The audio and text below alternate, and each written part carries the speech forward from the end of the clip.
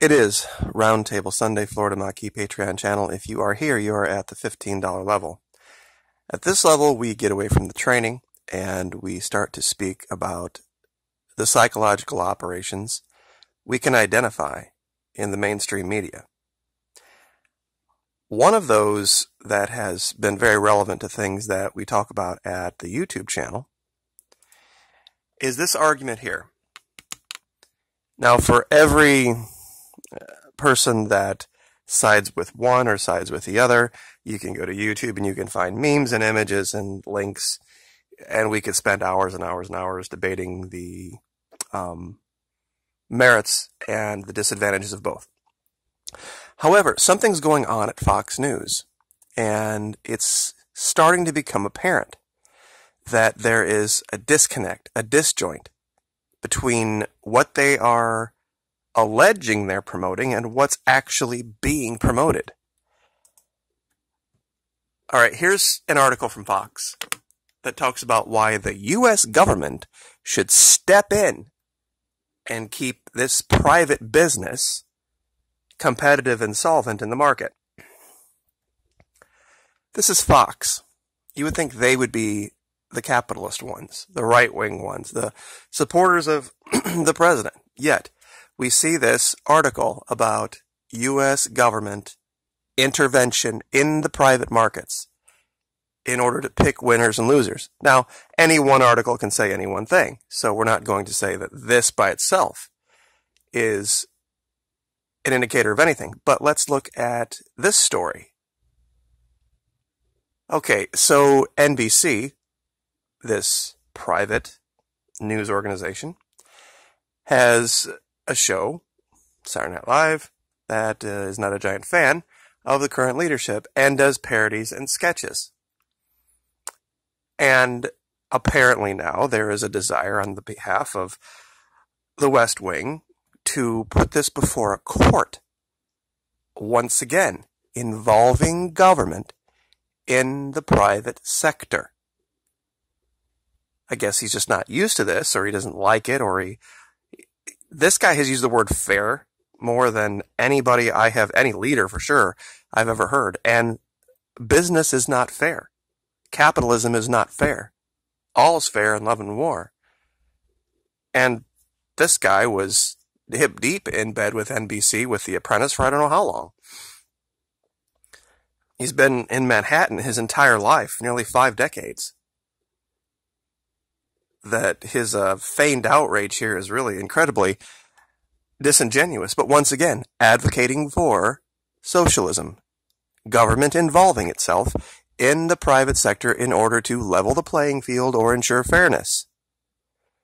That's 2 examples from Fox News, not CNN. This was kind of one of those things that I thought was pretty surreal. It used to be, back in 2008, repeal Obamacare. But then all of a sudden it got changed to repeal and replace Obamacare, meaning that, okay, we're all fine now with the idea of government-run healthcare. We're fine with that now. We're perfectly okay with the government stepping in and making itself a presence and a controlling factor in healthcare.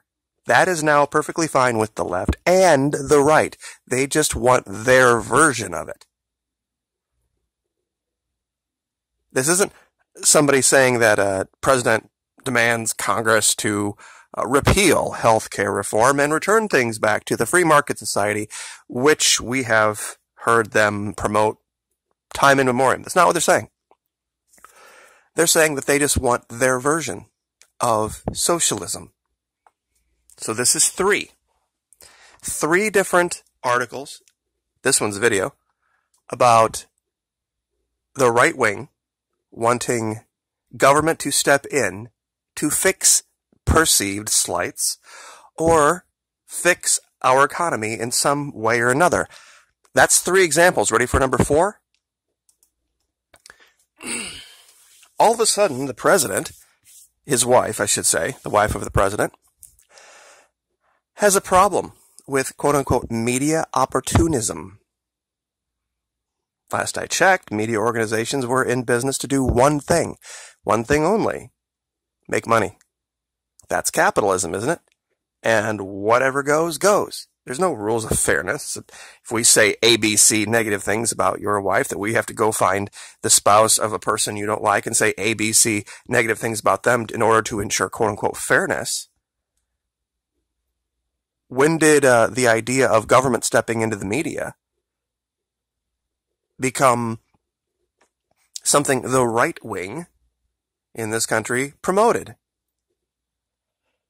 And you'll see this more and more, that when capitalism, when the free market society all of a sudden doesn't work for the right, when people who have tried to advocate for socialism for years start to take those principles and turn them against the right, they're going to be all sorts of crying and whining and pissing and moaning about wanting socialist-based intervention in everything from the healthcare economy to courts getting involved in what NBC can or can't say about the president. In this case, Melania apparently is upset about the media. Wasn't all that upset about it during the election. And this is completely insane coming from a bikini model. A bikini model is complaining about media opportunism.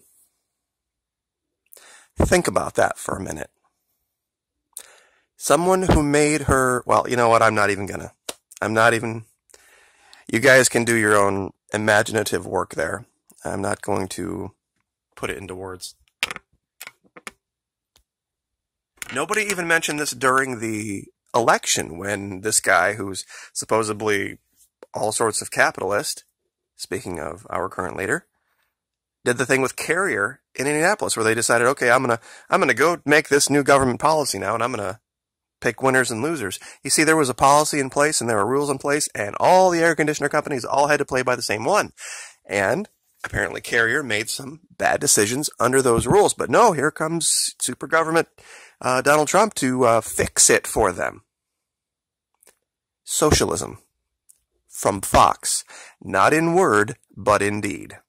And if that's not psychological operations, I don't know what is. This is what happens when you start to get out of your thinking brain into your feeling brain. And we see this over and over and over again, that before people even click on a site, they already have it in their mind what they are going to hear and what they are going to believe, even though the articles themselves point to something completely the opposite. So I'll let you do that own research for yourself, but it's breathtaking. Absolutely breathtaking. And I think next year is going to be even more indicative of this government becoming more and more involved in fairness and fair play, giant air quotes on both of those, and making everything even for everybody, which would be perfectly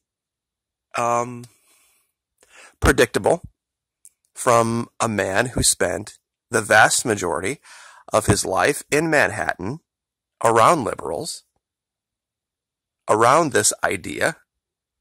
It's just odd that he thinks that somehow that jives with capitalist free market. Caveat emptor. But of course, it's because it applies to him. Anyone else? Total gloves are off. Especially during the primary. If you guys remember the primary, he was out there running his mouth and calling names to I don't know how many different Republicans while trying to be a Republican at the same time. And I don't remember him worrying about that being unfair. It was a different time, of course. People were in a different place mentally, but we will leave that there. Roundtable Sunday, I'm going to go ahead and do the drawing real quick and get the name up for sure. I haven't forgotten today. Sorry, there's a couple of occasions in the past where I have had to draw 2 names in one day. So it's just a lot to do, the 2 videos. This one and the one at YouTube. Sometimes I do 2 at YouTube. And this one as well. So it escapes me. So thank you for your patience. I very much appreciate it. Like, share, subscribe. We'll see you next time.